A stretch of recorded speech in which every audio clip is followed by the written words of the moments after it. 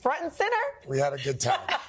we couldn't miss this one. No, absolutely. And what a game it was. South Carolina, for those of you watching, you saw them fall behind early, but then they showed the heart of a champion, and we are so honored and excited to have South Carolina women's basketball head coach Dawn Staley and Gamecocks guard Raven Johnson got up early or stayed up late. I'm not like you wait. There you go. Good morning. Congratulations, ladies. Congratulations. Thank you, Craig. Coach, thank y'all for having us. Absolutely. Hey, Coach, here's the thing. You've done this before. This is your third championship. You won, championships as a player as well. But yesterday after the game, you were so overcome with emotion. I had never seen you like that. What was different about this particular championship? What was different about this particular team that led to such emotion?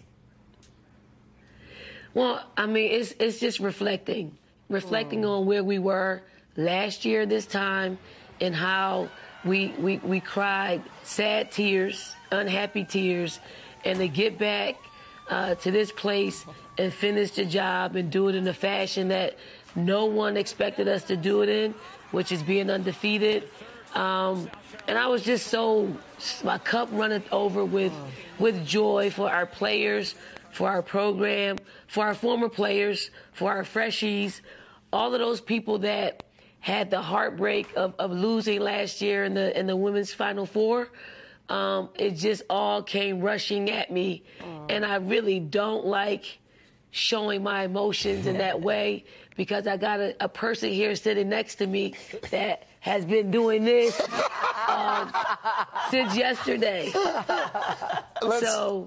I told her it was more of a spiritual, emotional release than anything. Sure. Raven, let's chat with you for a moment here because to the coach's point, last year your team had a tough loss in the Final Four against that same Iowa team that you beat yesterday.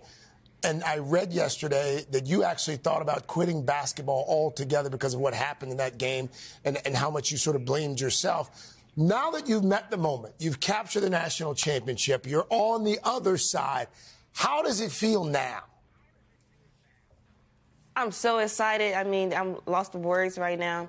I mean, especially with this team, just what we went through, how we started in the summer, and we made history. It's nothing to say, honestly. I mean, I can thank Coach Staley enough for this. I mean, it started with Coach Staley, it started with the freshies, and I'm just excited.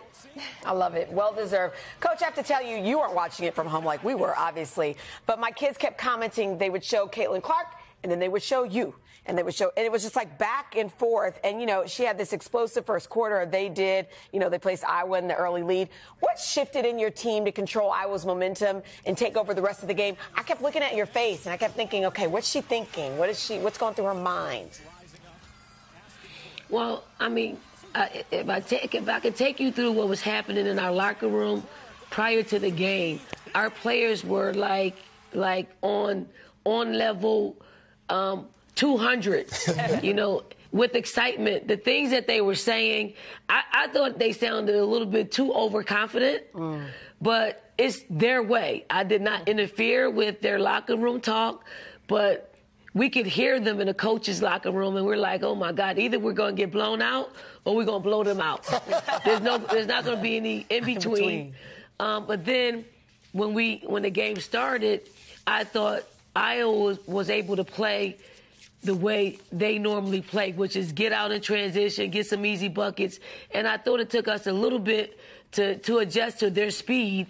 And once we saw the game coming at us, slowing down, we were able to execute on both sides of the basketball, tie the score at the end of the first quarter. And I just sat. Like, I didn't even get up. I didn't do anything. I forced myself to just sit there so our players know that I'm good. Like, I could call a timeout. Yep. I could call a timeout and stop the bleeding, but I knew what was happening out there, and I trust my team enough to figure it out. That's awesome. To where I wouldn't have to burn a timeout, because you never know if you're going to need a timeout later.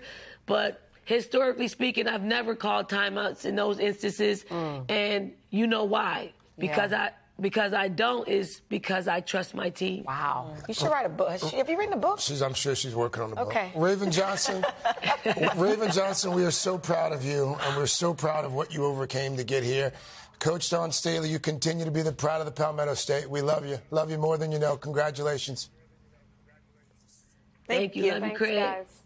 So cool. Oh. I'm proud. I feel like you can cry a little. You should have heard her on Friday. I shed my tears yesterday. Oh, did you? Oh, man. Oh. How were the emotion. kids? Was it? Oh, they could not have had more fun. They were picking up confetti for 30 minutes off the floor. Awesome. Hey, thanks for watching. Don't miss the Today Show every weekday at 11 a.m. Eastern, 8 Pacific on our streaming channel, Today All Day. To watch, head to today.com/allday or click the link right here.